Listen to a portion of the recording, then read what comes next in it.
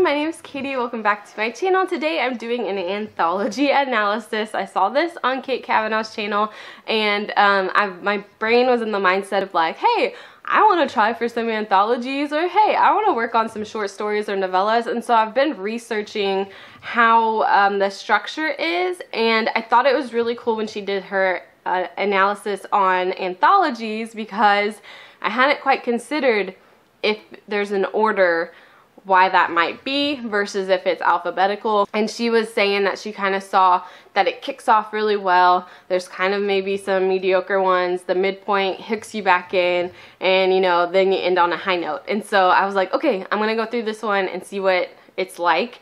I have a second one that's coming out in February because I couldn't finish 2 books in time for this video.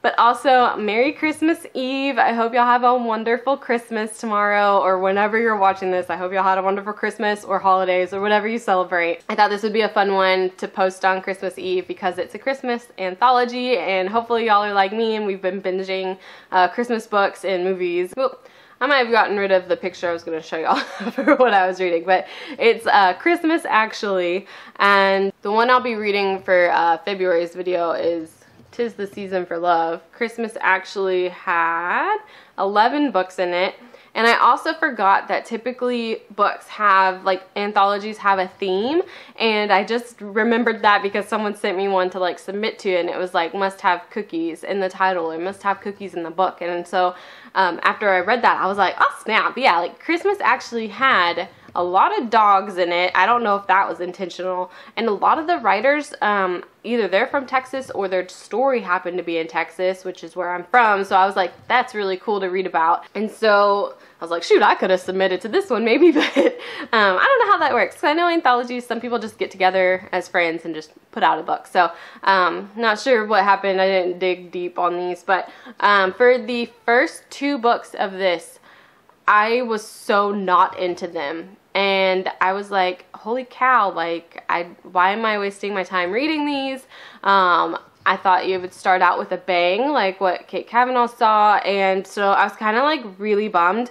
There was also some edits that needed a bit more, like if they had just had one more proofreader maybe go through it. But I was trying to see about the structure because I had just finished reading, I don't know if it would be technically called a novella or a short story, but I read The Most Wonderful Time of the Year by Marie Landry, and it was a very short and sweet book where there wasn't like a down moment before the 3rd act, and honestly I'm okay with that. I like just like, let's just be together. And so I was very curious after reading that. I was like, oh, does story structure as we know it now not matter? But she wrote that back in 2013. I want to read her A Very Merry Christmas, and I'm sure that one's gonna have more structure with the 3rd act and, you know, the deepest, darkest moment and all that jazz. But so all of these books had that. There was always a turning point, though some of them I didn't want what they did, but it's fine. So anyways, the first 2 books I gave 2 stars, and then the next 2 books I gave 4. The 5th one I gave 3, the 6th one I gave 4, and then 3, 4, 4, 4, 4. So it picked up for me after the first 2 books. This could just totally be my opinion, but I really wish they had started something stronger. I love what they ended with, and so it's called Christmas Actually, and they ended with basically, I don't know, a tribute to Love Actually, which is, I'm sure, what the book title is after. So she meets a prince in an airport, and they discuss Love Actually as it's playing at the airport, and discuss all the different timelines, the storylines, and the characters, and whose was better, and who they feel for, and like all this stuff. And so that was actually really fun to read. What I saw from this analysis, and it varied, there was like, some had 4 chapters, one had 19 chapters, but what I saw a lot was dual POV, which I was not expecting, but I guess that's good because you get it from the guy's perspective faster. So it's not, you don't have to build up with like, oh, I wonder why, or you know, what he's thinking, and it's like, no, bam, this is this is what he's thinking. And so I saw that, and then about 10 chapters was the average. And with that, if you think of 10 chapters, and my brain thinks in 4 parts, so Act 1, Act 2 Part 1, Act 2 Part 2, Act 3, 4 parts, basically had 2 chapters each. So in my brain, that's what I'm going to attempt if I ever try this, because that's really great mathematically to think about. Dual POV. Some of them had where like it was the same chapter, but it did the scene break into the next POV, which was fine. I liked it when it was by chapter because it just flew by faster, which was nice. A lot of Texas books. Somehow everyone's grandma was called grandma. Like, maybe that's a Texas thing, I don't know. It's not where I'm at, but one of them, I was like already like, dang it, because, okay, I read book 2 that I was like, whatever on. Book 3 started with the same main character name, and I was like, did they not see this? Like, I wish that had been ordered differently, you know, because I was just like, wait a minute.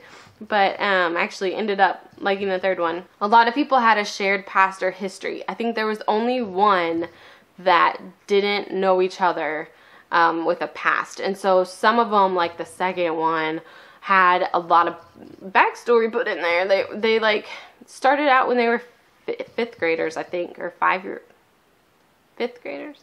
And did kind of like a prologue almost, and then kicked it to like the time period now. But a lot of people had backstories, which I totally get.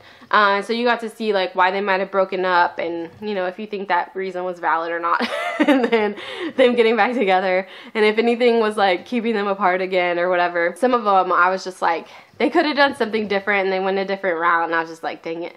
And then heat levels. So one of them was pen pal. So they didn't necessarily know each other back then. They've just gotten to know each other over the course of a few years, and their book ends with just a kiss on the cheek. Some of them did kiss on the mouth. Some of them might not have kissed at all. Some of them had like magic put in, like the spirit of Christmas or ghost or Mrs. Claus or like something like that. Some of them, it's really hard when you have a short story because some of them felt very choppy in that they're just like, oh, these issues, oh, but we're together, and you're like, where was that? Where was oh, I missed that whole little bit. And like I said, lots of dogs. This one had lots of dogs in it. Oh, and then some of these stories spanned like 5, maybe 4 weeks, where they kind of just skipped ahead to weekends, and then one of them was just one night.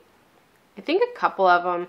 One of them, yeah, it was like a week or less, a weekend or less, one night, or like the whole month of December, but like just the weekends kind of leading up to. Some were like Christmas Eve exactly, some were at festivals, some were at airports. Number 10, I wrote that I would have been happy if it ended before the breakup makeup scene, because it was just like perfect. Like it was perfect, and their breakup makeup was just dumb. Yeah, and it was one of those dumb reasons. My note to myself was like, I don't understand people who forget their phones. This guy went to meet for work, and he left his phone behind. Like, you're not gonna do that when you go out for like a job to like no.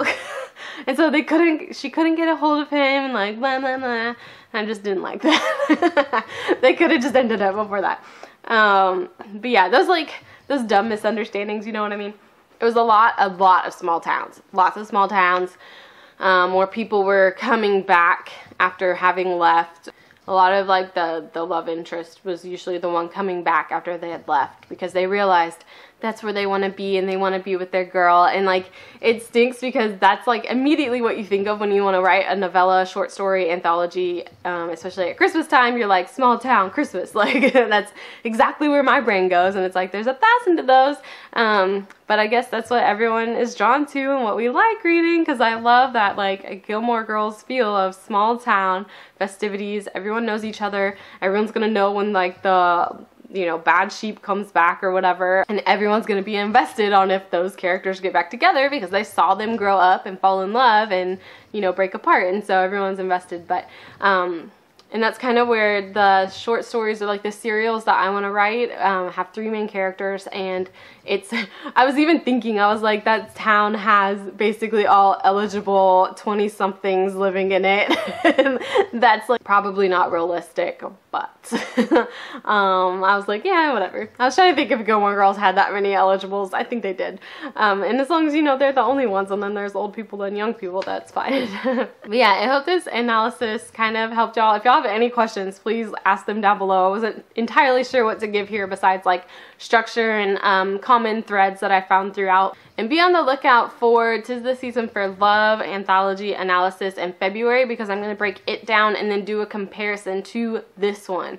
And so I think I really wanted, you know, two to compare, because when you just read one, maybe you think like, oh, that's how it is. But I want to do two to make sure that's how that is, or if this one did it completely different. Let me know if y'all have also read any anthologies. I feel like I've read some before that were like romance, or like had 4 authors maybe, versus like these 11, 10 stories. And I don't think I've read any that were indie published before. So let me know y'all's history down below, and if y'all like anthologies. I decided that I do not because they're really long and there's a lot of stories in them, and I'd rather read a short story or novella and just be done with it. But again, yeah, just comment down below, let me know your thoughts, and I will see y'all in the next video. Merry Christmas! Bye!